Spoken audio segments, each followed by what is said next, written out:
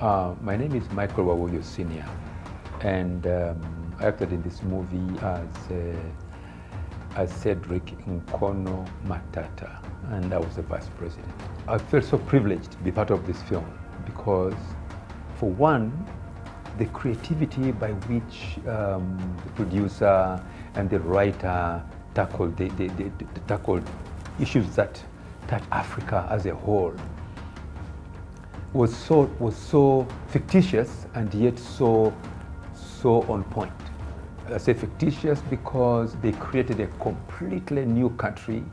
They created a completely new people that had no bearing to any country in East Africa or anywhere, and that was great work because all the names, everything in there were actually created. And so I found that very, very intriguing. I found that very, very creative.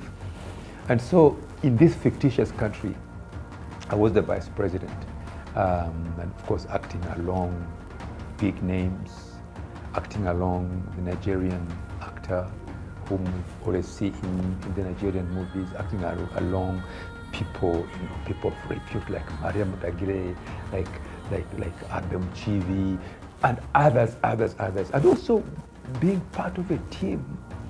I mean, like Musa, on the camera, like Musa on the writing, like all the people on the team were such brilliant people to work with because I've met them along the way in most productions.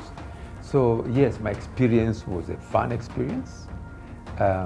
Doreen, the producer, and my fellow actors, she was really,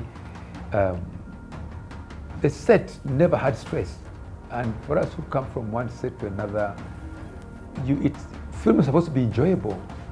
I would encourage you at any one time this film is coming into our cinema halls, please go out and watch it. I'm very perfectly sure you will not regret it.